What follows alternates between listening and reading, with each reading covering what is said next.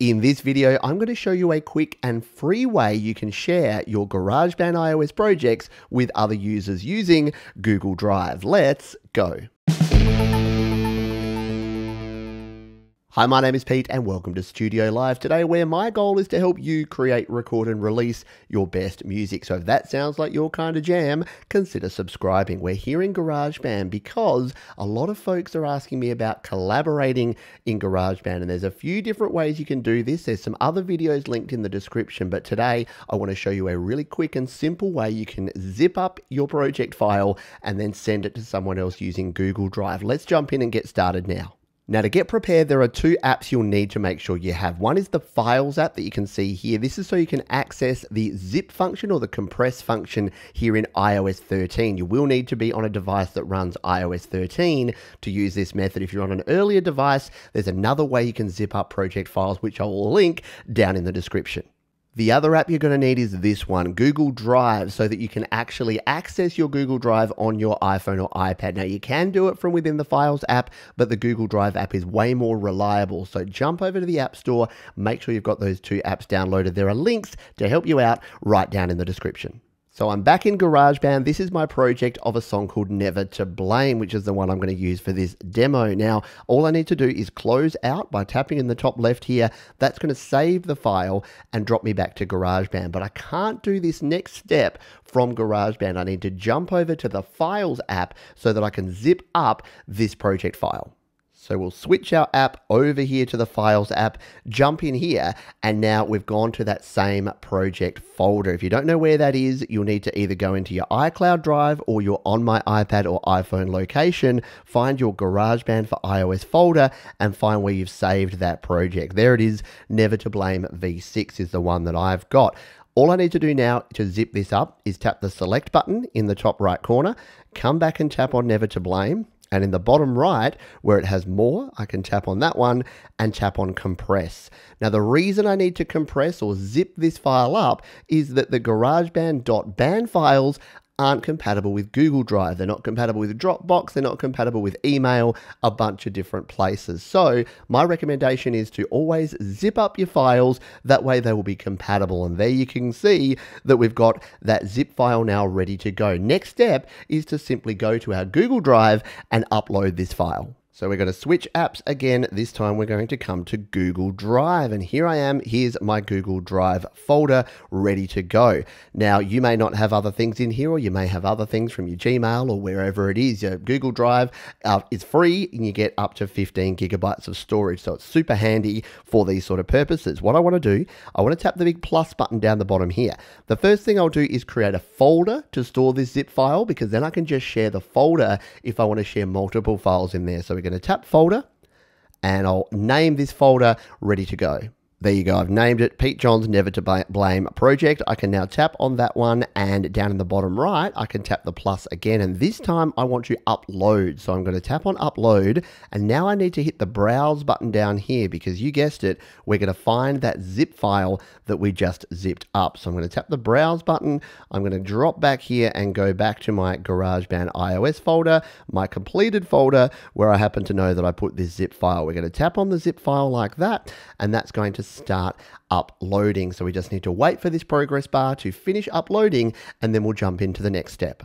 And that is done. There you go. It has been uploaded. It's there in the folder now. So this is ready for someone else to download, except I need to make sure that the folder and the file is actually shared. So let's show you how to do that now. So to make this file available for others, we need to click the little ellipsis, the three dots here to the right. We're going to click or tap on that one. And you can see here that link sharing is off at the moment. But if I tap on copy link, that's actually going to copy that link to the clipboard. And if we come here, link sharing is still off. What I need to do now is tap on link sharing, and that will actually turn it on.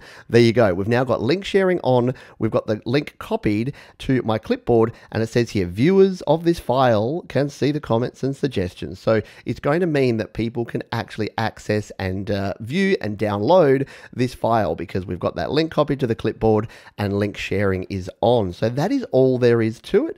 That is now ready to go. If I share this link via email with anyone, they can now download this. In fact, just to show you how it works, I'm going to share this link with myself, and I'm going to download it and show you the other person's process if you want to share it with someone else, how they can download it onto their iPhone or iPad.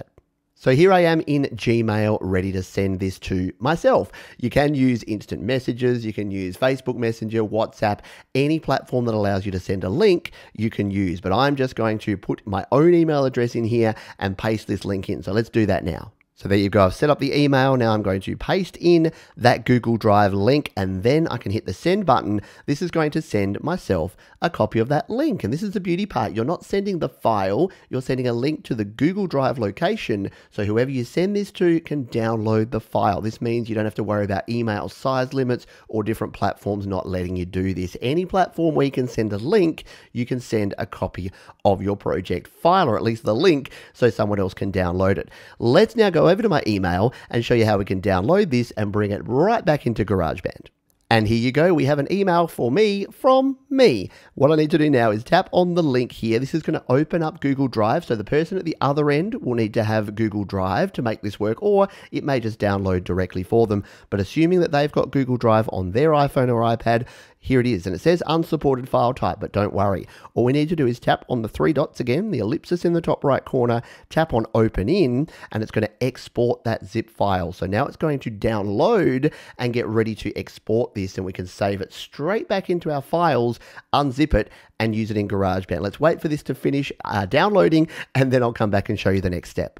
So here we go. We can now tap on Save to Files here. It's going to open up our Save dialog box. Now, there's a little bit of something strange here. We need to save it to on my iPad location. For some reason, if you go and try and save it to some of your GarageBand locations over here on your iCloud Drive, it's not going to work. So all you really need to do is save it in here. Let's just come into GarageBand and save it in our GarageBand file transfer folder. For now, we'll tap on Save. That's going to save. That is now in there. Now let's jump back over to Files and see if it's actually downloaded and added this file. Here we go, we're back in Files on my iPad. We will scroll on down to GarageBand. We'll go to our GarageBand file transfer folder, and there it is, Never to Blame v6.zip. So if I'm me at the other end, or whoever you're sending it to, that's how simple it is for them. They just need to download, open in, and then save to their files, and then they just need to tap on that particular zip file. It's going to extract it, open it, and we tap on that one.